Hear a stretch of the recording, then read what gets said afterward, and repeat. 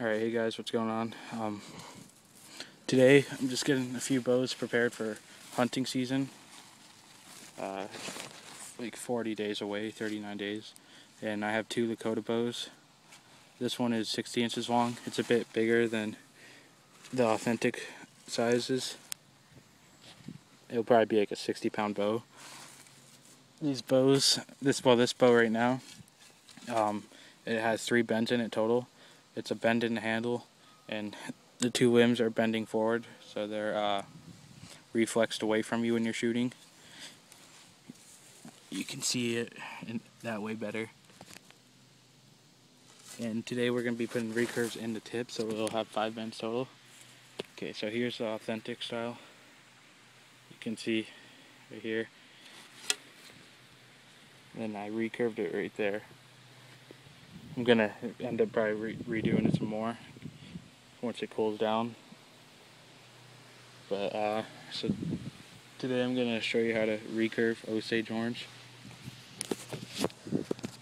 So what you're going to need is just a heat source, some canola oil or fat or something, and then just I use this like crevice in this tree to bend it. So what I'm going to do, I'm going to heat it up really quick.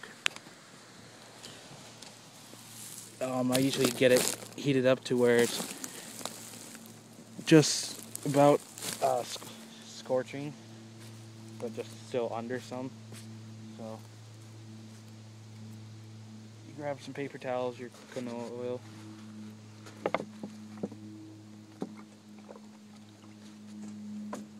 I have it marked where mine get where I need to put the heat on. I have this little marker here.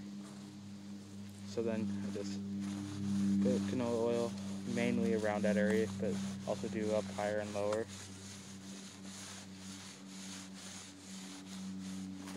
And now I just put the burner on, and I just start heating up in that general area. With this, it usually takes me 3 minutes or so, because I like to get it really hot and then it bends really good. Just keep on running it back and forth, kind of rotating it, make sure that gets even heat all over and it doesn't start to scorch in one area.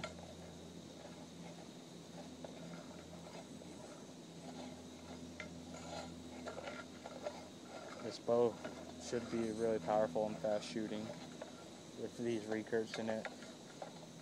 I'm guessing it will be recurved with how much bend I am putting in the tips. It could just be a long bow with reflex tips, but most likely it'll be recurved. I'm gonna end up putting probably some sinew, one layer of sinew on this, just because there are a few little hairpin knots and bumps.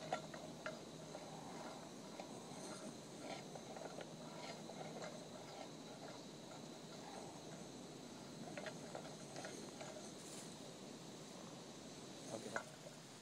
It actually heated up much faster than I thought. So then all I do is just make sure I get it in there good, right on my marking.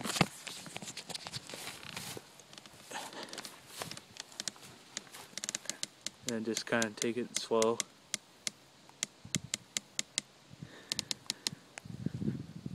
And then just hold it. And you can see how much it actually is bending in there.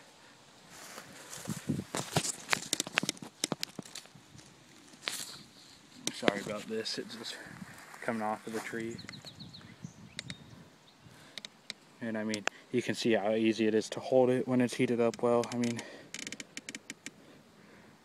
just kind of watch, make sure no splinters come up and keep on. Oops, nothing happened there. It just slipped out. So right about there is where I think I want it. And then you can see, you can also just hold it on the side of your leg. I'm just gonna rest my phone on this tree stand for right now. and you just let it sit for a bit and cool, because once you do take them off and it starts to cool, it'll lose some of the reflex.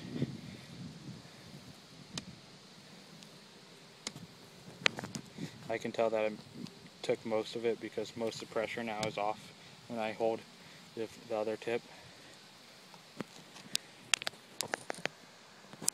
Sorry about this bad filming, I can't really see my screen too well. So I just hold it like this for like a minute or two. And once you pull it out, it should be done.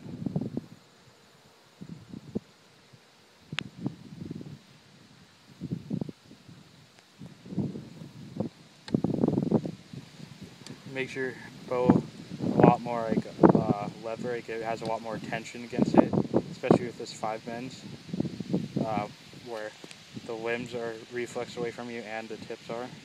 So should be a really powerful little bow. This one, since it's shorter, it could probably be a little 60-pound bow also or something, especially with